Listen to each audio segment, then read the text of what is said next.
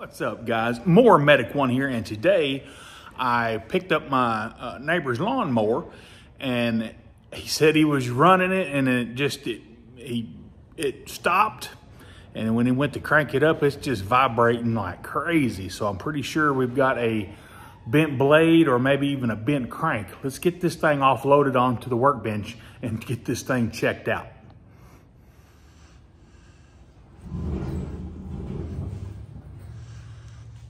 Come up with it just a little bit.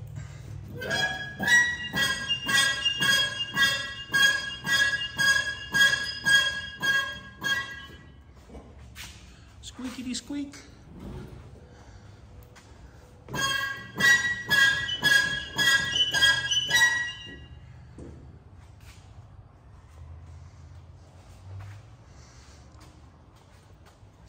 I bought this motorcycle lift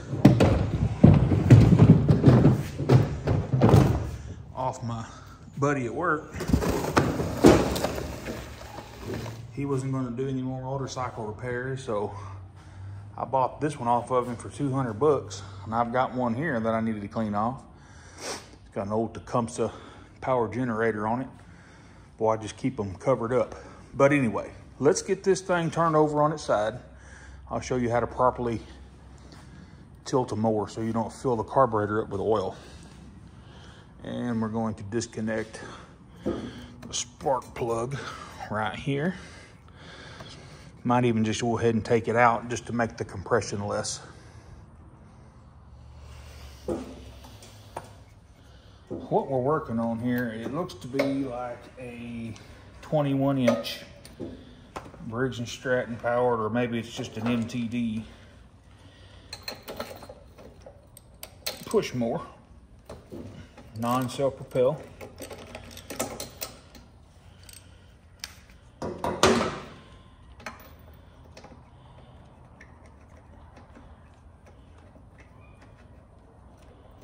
So here in just a second, I'm going to get this camera set up right on the end of this crankshaft.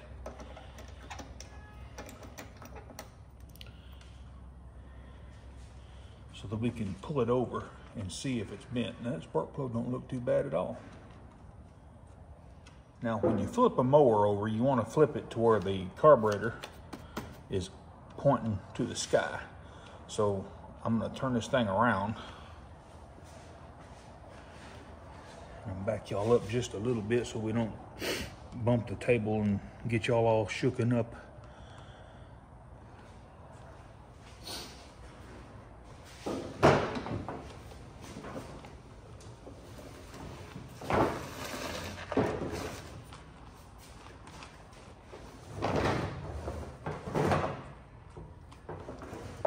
Y'all are about to get the first look at this thing to see if it's bent, got a bent crank.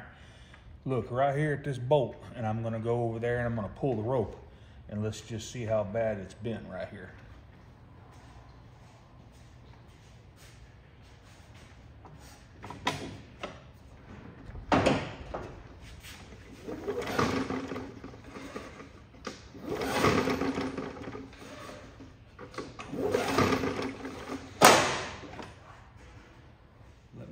Review the video and I'll be right back with you guys. Oh heck yeah, she bent, and she bent pretty good. I hadn't seen one that bad in a while now. Most of the time, if they're anything more than that, the crankshafts just break off. But I got a little wonder, or a little, I forgot what the name of it's called, the brand of it, but I've got a crankshaft straightener and I've used it a couple of times, but this is a perfect candidate to get that thing out, and we're gonna see if we can straighten this crankshaft using the proper tools. Now, I know the internet's gonna scream and say, well, you can't legally straighten a crankshaft. I can too.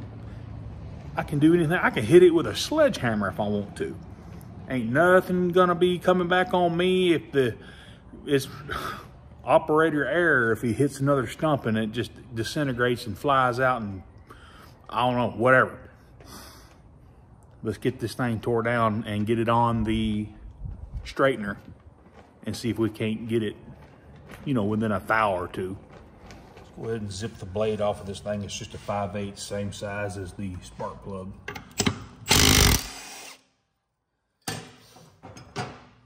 a lot of times it will knock the tits off of the blade adapter. This blade adapter don't seem to be broken. A lot of times it'll just crack right there where the keyway is. This mower being new enough, it shouldn't have a problem coming off. Should just slip right, there we go.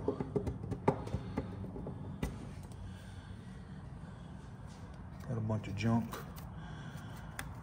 around the crank there.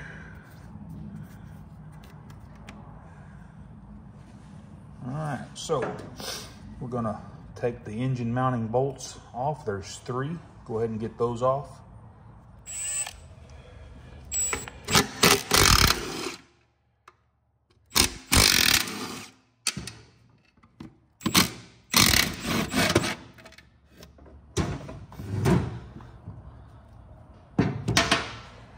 Good friend of mine, BS Small Engines, he works at Longview Lawn and Garden there in Longview, Texas. He prints these, and what this is a cable compression tool, and it's perfect for this job right here, is getting this cable off. It's slotted, and it's got a hole, and it goes right over that. And that way you can slide those tabs right out of there. See how easy that was? This engine should be loose now. I'll set it on the floor just for the time being. Just a minute so I can get this deck off of here. All right, now here's my, it's been sitting on the shelf, it's a little bit dusty. Here is my crankshaft straightener. As you can tell, it's got 3 holes. This is where the engine's gonna mount. The crankshaft's gonna punch through right here, and it'll automatically be centered right here. Now, I have seen where people have adapted this to work on other engines. They'll just drill a hole, but this one should fit that Briggs & Stratton without any modifications. Let's go ahead and get that motor set back up here. You can go ahead and use the same screws that you use to take the motor off with.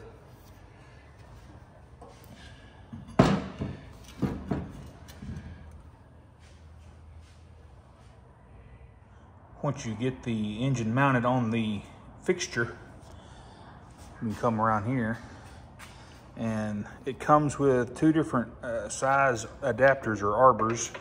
So you can tell that one's too loose, and you'll use the one that fits the crank the best. And I think there's even you know, some metric ones. I think this one is just oh, what do you call it, just standard, and it fits the crank perfectly. So what you want to do is just run, well, it doesn't have, you'll have to find, I'll have to get a longer bolt for that.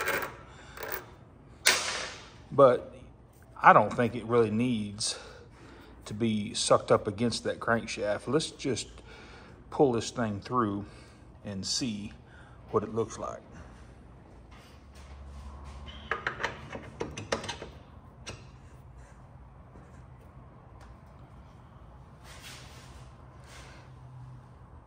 I just don't think I have it up on there all the way.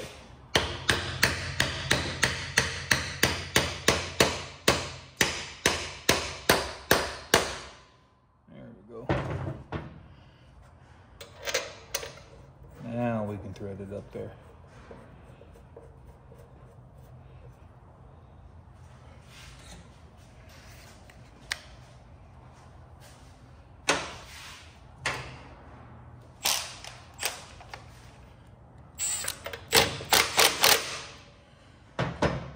So now we should better be able to really see the bend in that crank. Let me zoom in on it for you.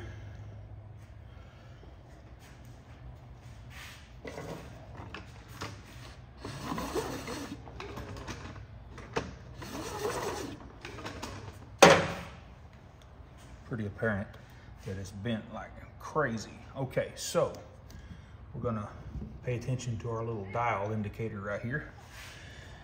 I'm gonna let it fall right there. We can watch this. Yeah, oh yeah, baby. She is way out.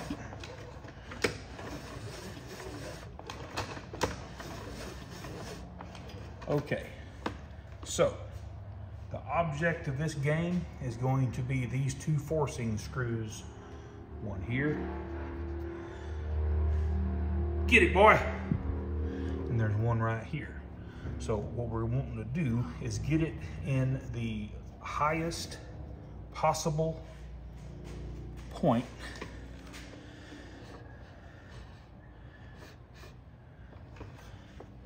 between its high and low. As you can tell, it is almost right there, back a little bit, is at its highest point. Take the bottom screw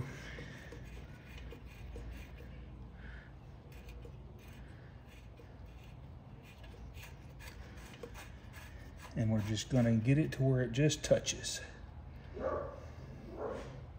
So I'm gonna start turning this.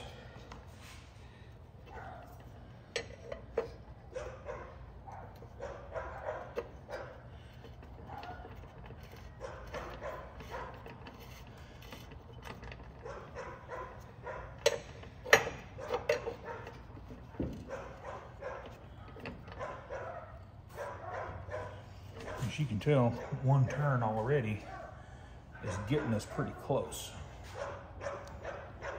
But in my experience, get you a better shot of that. In my experience, to get this thing close, you're gonna have to go past it quite a bit because the spring, the elasticity of the metal is gonna try to spring back. So we're gonna go past it a little bit. Let's go about another 1/4 of an inch.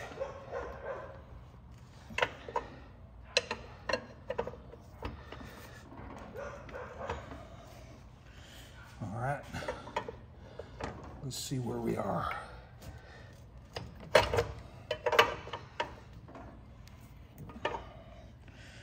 Can already tell it's not gonna be good. Yeah, okay, we're loose, still not there, so we gotta go more. Don't be afraid of this thing, you're not gonna break it.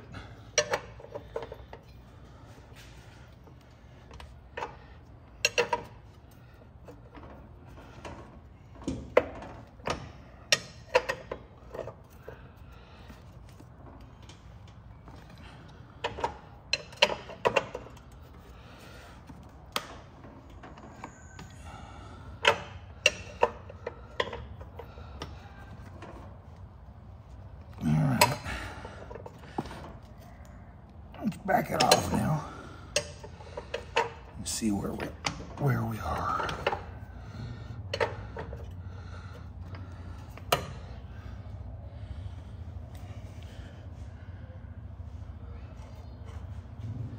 That's pretty close. Now let's pull it through and watch our indicator and see how bad off we are still. Okay, we're getting closer. We were way down here.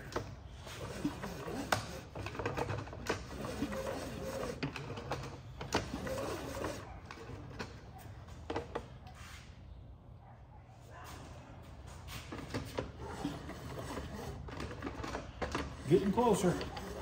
It's gonna take just a little bit more fine tuning to get that how I like it. Guys, I think I've just about got it where I want it. Let's see how she looks now.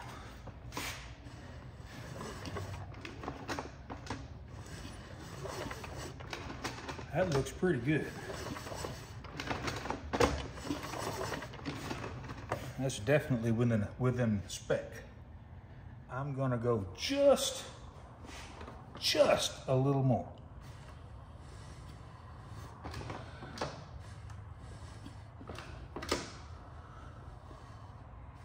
Right there. Not much, because you can't overdo it.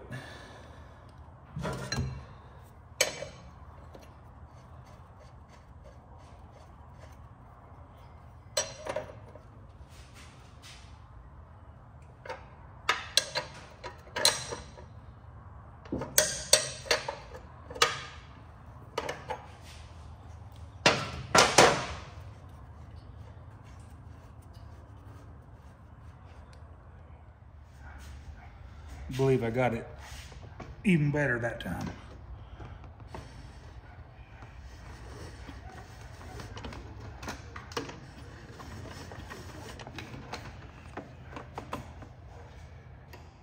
All right, so we need to get this adapter off. In my experience, that thing will get swedged on there pretty good.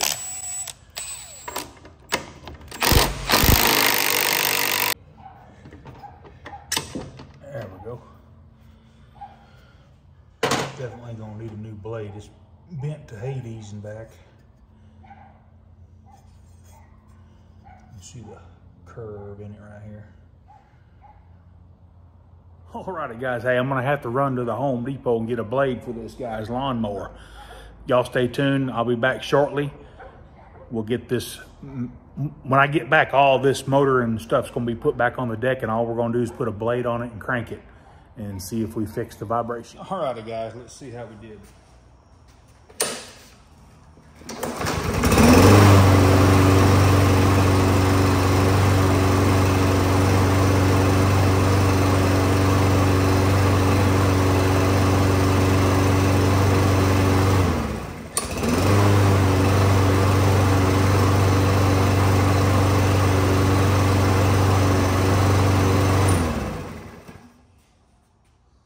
Like a champ. Alrighty guys, hey, we got that crankshaft straightened up pretty good on that little Briggs motor.